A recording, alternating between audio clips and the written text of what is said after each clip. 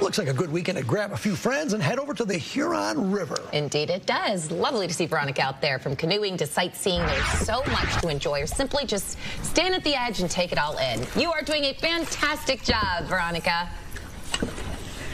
Hey, thanks, Liz. Yeah, every time we come out on the water, I have to give you props, Liz, because you're always the good one, and then Charlie always tries to kind of scare us and make sure he tries to get me to tip over. We're not tipping over today, Charlie. We're taking everything in right now. Melina, I know you take everything in when you're out here, too.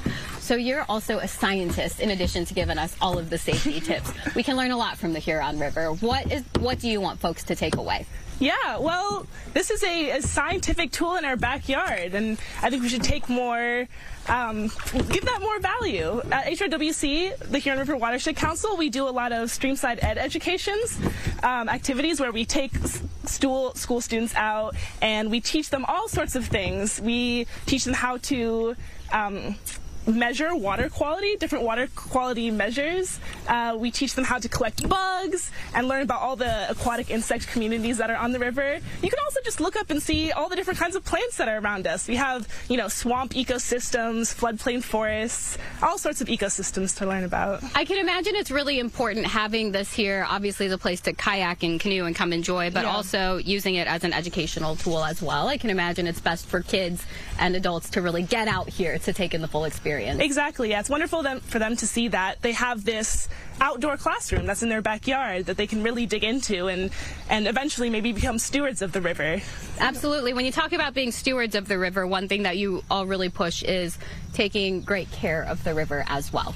Yeah, exactly. We are out here, we're enjoying this lovely view today, and we want to keep it as lovely for the people that are experiencing the river, for in the future, and also for the animals and insects that live in and around the river, right? So that means keeping your trash, if you have wrappers and things that you're taking on the water, keep them, bring them to shore, make sure to treat the water with respect, basically. Absolutely. Yeah. Do you all ever host cleanups or anything where folks can come on out and kind of clean up the river as well? We do, yeah. The Huron River Watershed Council partners with a lot of different groups that come out and do riverside cleanups, or even get in the kayak and pick trash up from there. Yeah. Awesome. We have quite the crew with us here this morning. We have Colleen, we have Pam, we have the Hefner Kids Plus Friends, we have Bruce Hefner as well. Photographer Brett's also jumping in a canoe and kayak as well.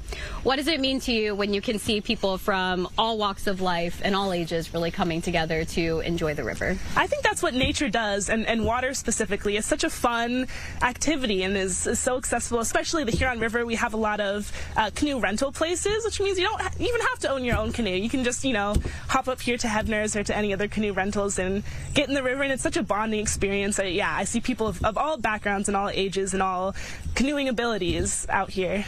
Awesome. I know that you are scientists, so you already know a lot about the water and the ecosystem, but is there something that this river has taught you that stood out to you over the years? I think the geologic history of the Huron is really cool. We are in an area that used to be covered with glaciers many thousands of years ago. Yeah, and you can see that in how it forms the lakes and the chain of lakes region, and how the soil is the topography of this area was all completely transformed by glaciers, and I think it's really cool once you have that knowledge. Yeah, we didn't know that. I don't know if anybody here knew that. Charlie, Liz, did you guys know that? I certainly did not.